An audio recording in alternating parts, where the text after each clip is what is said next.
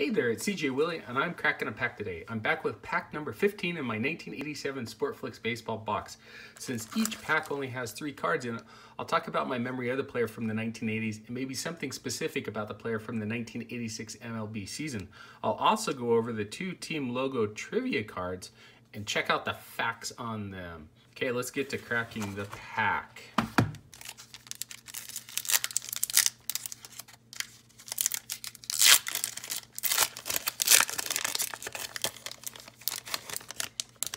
All right, looks like we have Bill Madlock on the back.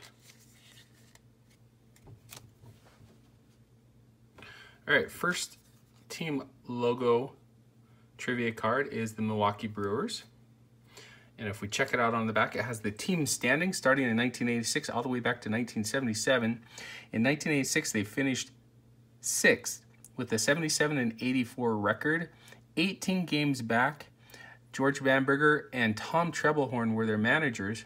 If we go back to 1977, they also finished 6th with a 67-95 record. 33 games back.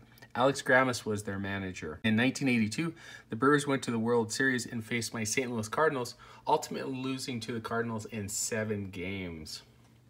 Next up is the team logo trivia card for the Detroit Tigers. And on the back, it has their pitching leaders starting in 1986 and going back to 1977.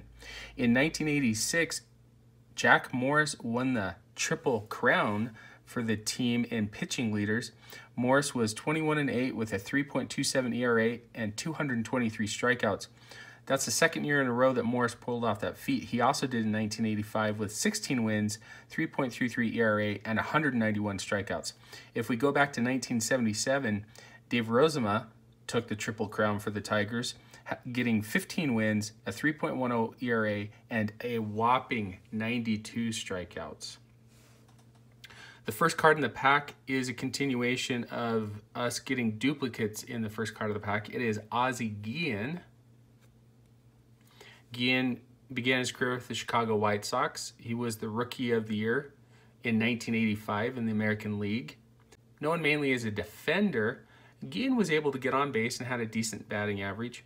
Spent the good portion of his major league career with the Chicago White Sox. Later on, he became the manager of the White Sox and led them to the World Series crown in 2005 over the Houston Astros. Next up, looks like we have one of the rookie cards. There were a number of cards in the set where multiple rookie players were highlighted. And this particular card, Pat Dodson of the Red Sox, Terry Steinbach of the A's, Benito Santiago of the Padres, Ty Gainey, I believe, of the Astros, Phil Lombardi of the Yankees, and Dave Clark from the Indians. And if we take a look at the front again, it contains all the photos of each of those players. Okay, our final card in the pack is Bill Madlock.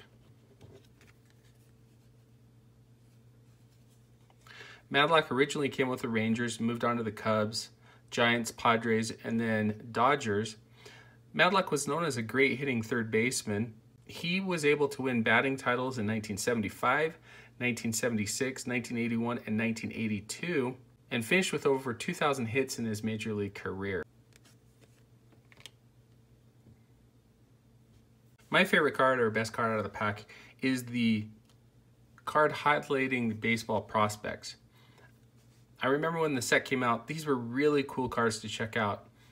I did like the lenticular design for the regular Sportflics cards, but the design for the multiplayer cards were really cool. As you tip the card back and forth, you were able to see the different players that were highlighted on it. From this particular group, Terry Steinbach and Benito Santiago, both catchers, had relatively decent careers. Anyway, I hope you enjoyed the video. If you did like it, please subscribe and share. Also share with me in the comments what your favorite card was or what you thought was the best card in the pack. Until next time when I'm back to crack pack number 16 in my 1987 Sportflics baseball box.